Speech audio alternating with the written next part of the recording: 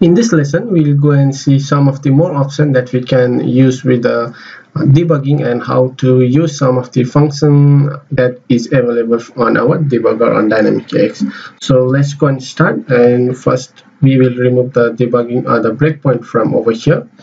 And basically we have some of the, you can see some of the option over here. For this is to run the go, and we have a toggle breakpoint, and we have enable or disable a breakpoint, and remove all breakpoints. So if you click on remove all, then all of the breakpoint will be removed. And if you said enable or disable breakpoint, and we also have a toggle breakpoint. So you can see when we click on the toggle breakpoint, then wherever the cursor is, then it will put a breakpoint for us. So like let's say our cursor is over here, and if you say then we have a breakpoint over here, and you can remove the enable or disable breakpoint through using this option. So we have a command button over here. You can enable or disable a breakpoint. So the next thing is that we can remove all of the breakpoints from using this command button. And if you go over here, let's try to debug or put a breakpoint over here, and let us launch our debugger. So I will just click on the go button over here, and now in the debugger window over here, we have a new window that is a Dynamics AX debugger. We have one breakpoint over here, and we have let's see, it's the same option over here, insert a breakpoint, and we have enable or disable breakpoint, or remove all and disable all breakpoint. Yeah, we have some of the options that I hope when you see this option that you already know, because we already know that insert breakpoint and enable or disable we also saw from over here. The main thing that we have to take note is on this side over here, the step into and a step over and also a step out. So we'll be using a three this, and we also have a so next statement, but basically we'll be using 1, 2, 3 options. So how to use this 3 option, let's go and see.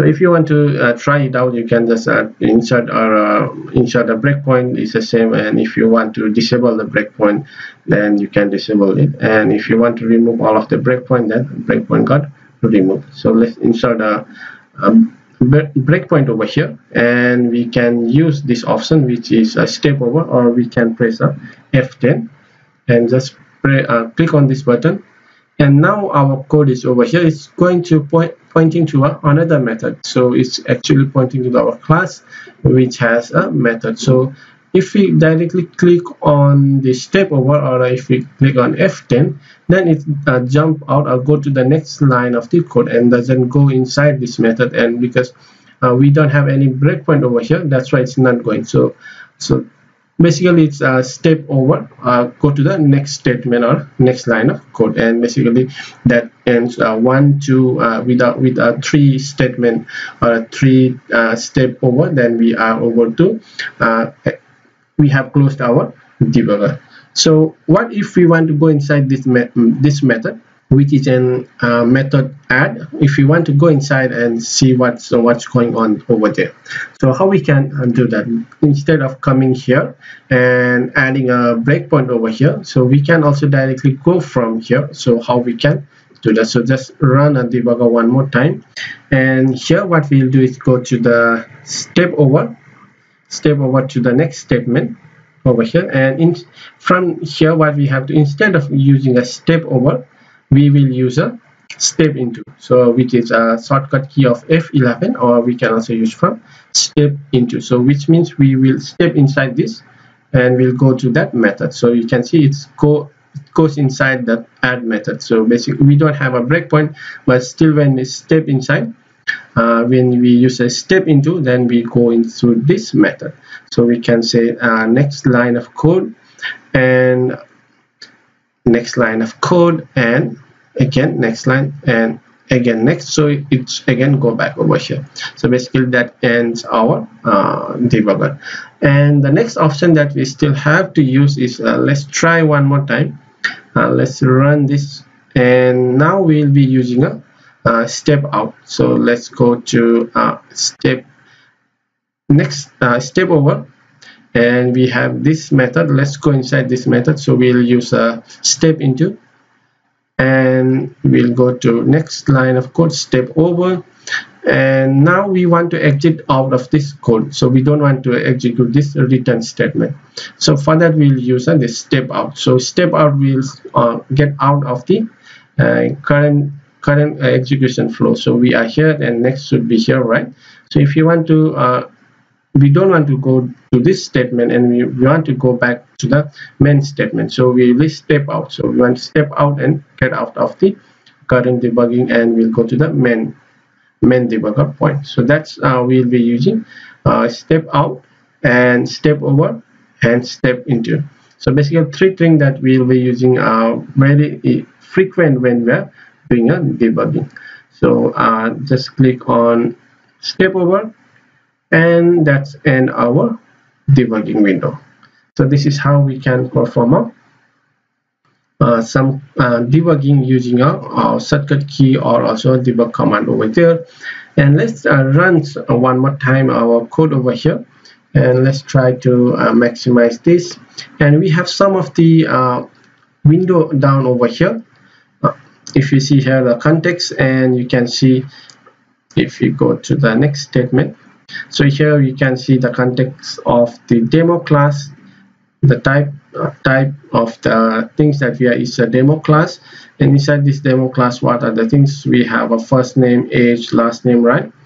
So basically this context window will show all of the detail about the object that we have created. We have created a new object, and inside this we have the age. This is a class variable, right? Class variable that we learned previously about the age, first name, and a last name. We have defined this in the class label. And on this side we have a path where the current path, where is it? And if we step into, let's go to step into, then we see that the first it was in this job, and we have job 5, and next we are currently in a class.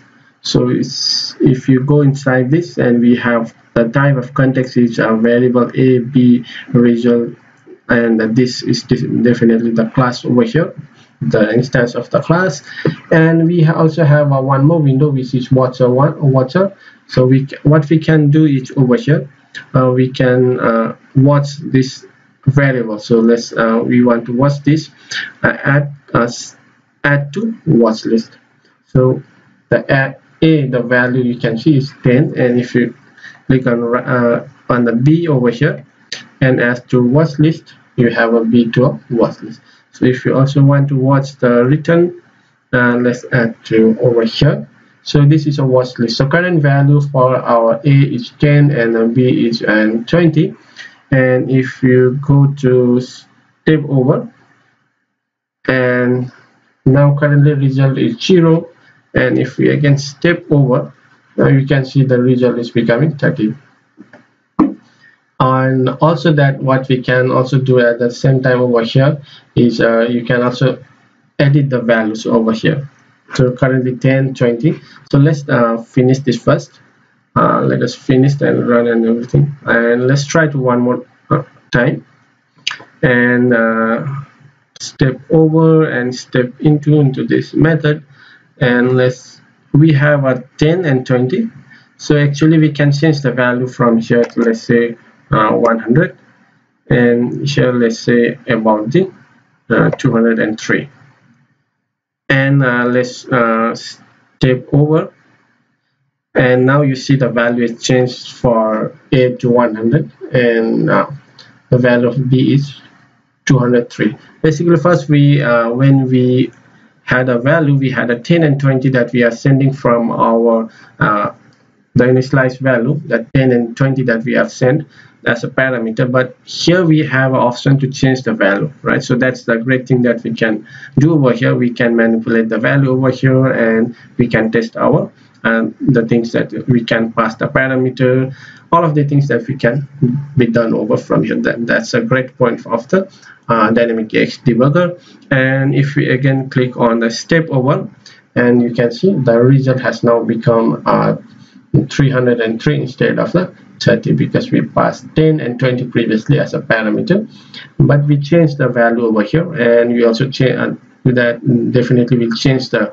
result of our return type, which is an integer. And if you click on the step over, and you can see result will become 303. So that's a very good point that we have in Dynamic Edge, and I would like you guys to go and test more and how we can use debugging. This is very needed. So whenever we have creating a class, or whenever we are writing some project, debugging is a must. So whenever we want to debug anything, we have found some error and we don't know from where that error is coming out, so we have to use a debugger. So debugging is a lifesaver for a developer. So I hope you guys have understanding over here, and if you still have some question, do let me know, and I will see you in the next video. Till then, have a great day.